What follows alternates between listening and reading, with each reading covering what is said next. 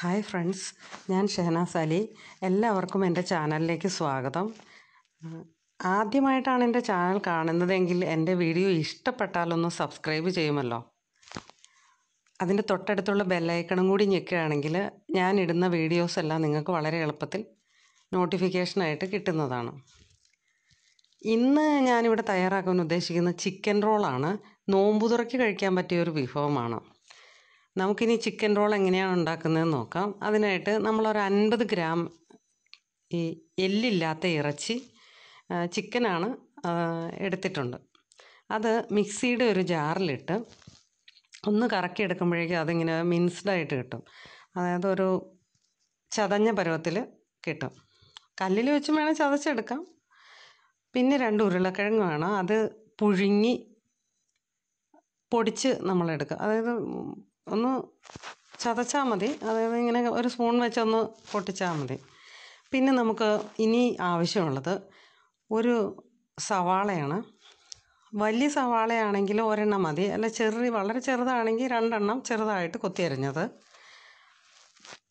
പിന്നെ നമുക്ക് ഇഞ്ചി വെളുത്തുള്ളി പേസ്റ്റ്, പച്ചമുളക് ചതച്ചത്, പിന്നെ തക്കാളി ഒരെണ്ണം അരച്ചതാണിത്, മിക്സിയിൽ അരച്ചതാണ്.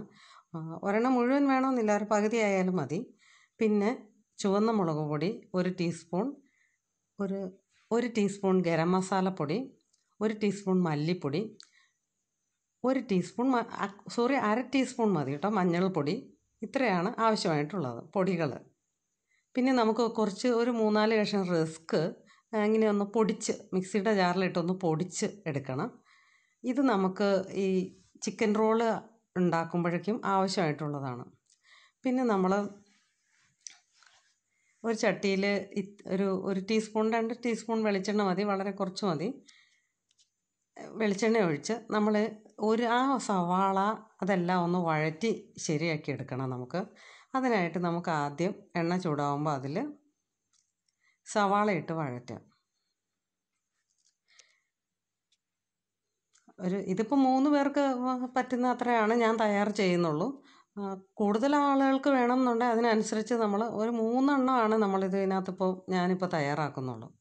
അതിനുള്ള ഉള്ളി, സവാള അങ്ങനെയൊക്കെയാണ് ഞാൻ എടുത്തിട്ടുള്ളത്. പിന്നെ ഒരു ഇത്തിരി ഉപ്പ് നമുക്ക് ചേർക്കാം. ഉപ്പ് ചേർത്ത് വഴറ്റുകയാണെങ്കിൽ എളുപ്പമുണ്ടല്ലോ.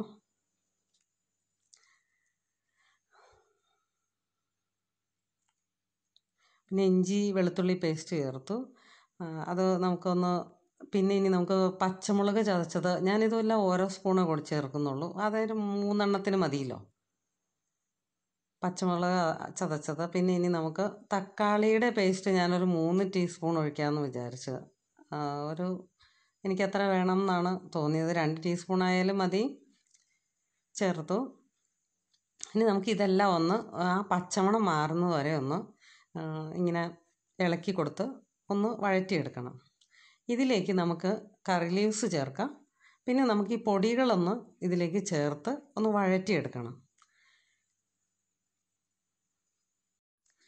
ഇതെല്ലാം ഒന്ന് നന്നായിട്ട് യോജിച്ച് വരുമ്പോഴേക്കും നമുക്കിതിനകത്ത് ഇറച്ചി ചതച്ച് വെച്ച ഇറച്ചി ചേർക്കണം.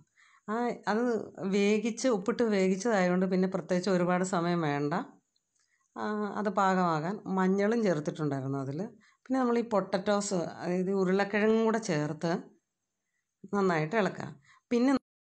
പിന്നെ ഉരുളക്കിഴങ്ങും വെന്തതായതുകൊണ്ട് ഇത് ഒന്ന് ഇളക്കുമ്പം തന്നെ ഇത് പാകമായിട്ടുണ്ട്.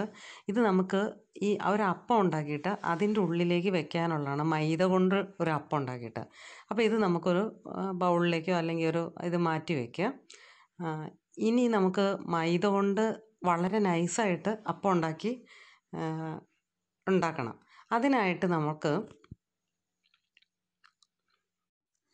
2 സ്പൂൺ മൈദയും 1 മുട്ടയും കൂടെ ചേർത്ത് ഒന്ന് യോജിപ്പിച്ച് മിക്സിയുടെ ജാറിലിട്ട് ഇത്തിരി വെള്ളം ഒഴിച്ച് കറക്കിയാലും മതി. ഞാനിവിടെ ഇപ്പോൾ സ്പൂൺ കൊണ്ടാണ് യോജിപ്പിക്കുന്നത്. എന്നിട്ട് അതൊരു അപ്പത്തിൻ്റെ പരുവത്തിന് കലക്കിയെടുക്കാം. ഇത് ഒരു തവയിൽ നമ്മൾ 2 സ്പൂൺ എണ്ണ അല്ലെങ്കിൽ നെയ്യോ എന്തൊഴിച്ചിട്ടായാലും ഇത് ചുട്ടെടുക്കാം. ഈ ചുട്ട് വെച്ചിട്ടുള്ള അപ്പത്തിലേക്ക് നമ്മൾ ഇനി ഇതിൻ്റെ ഇത്തിരി എടുത്ത് ഇങ്ങനെ ഒന്ന് ഉരുട്ടി അതിലേക്ക് വെച്ച് കൊടുക്കുക. അത് നമുക്ക് ഏത് ഷേപ്പിൽ വേണേൽ എടുക്കാം. ഇപ്പം ഞാനിതൊരു റോളായിട്ട് എടുക്കാൻ വേണ്ടിയിട്ട് ഇങ്ങനെ മടക്കി ഈ സൈഡും ഒന്ന് മടക്കി മറ്റേ സൈഡും അങ്ങനെ മടക്കിയിട്ട് ഇനി ഒന്ന് പതുക്കെ നമുക്ക് ഉരുട്ടിയെടുക്കാം. ഇങ്ങനെ ഉരുട്ടിയെടുത്ത് മാറ്റി വയ്ക്കാം. ഇങ്ങനെ തയ്യാറാക്കി വെച്ചതിന് ശേഷം നമ്മൾ എല്ലാം 3 ഉണ്ടാക്കുന്നുണ്ടെങ്കിൽ 3 നമുക്ക് തയ്യാറാക്കാം. ഇപ്പം ഞാൻ ആദ്യം 2 വറുത്തിട്ട് വറുക്കാമെന്ന് വിചാരിച്ച്.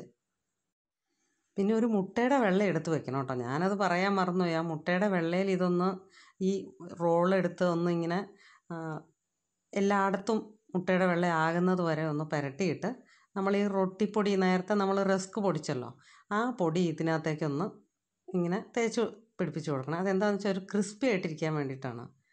ഇനി നമ്മൾ എണ്ണയിലേക്ക് ഇടുക.